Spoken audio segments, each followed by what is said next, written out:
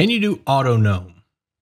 Alright, Autognomes are a playable race brought to 5th edition in the Spelljammer Adventures in Space book, and they are one of the few examples of a player being able to play as a construct. Autognomes are not born in the traditional sense, they are crafted, usually by tinker gnomes. Most of them are built to resemble their creators, which is why a majority of them speak and understand Gnomish. Autognome construction can vary wildly. One Autognome could be built with a beating heart in its chest, while others could be powered by stardust or steam or clockwork gears. And Autognomes can be healed by traditional healing magic as well as magic that's used to repair objects. It's rare for an Autognome to become independent of its creator. This can happen in a number of unique circumstances, like the creator's death or a hardware malfunction. Regardless, this is usually how Autognome adventurers are created. Now follow the channel, and I'll see you at sundown.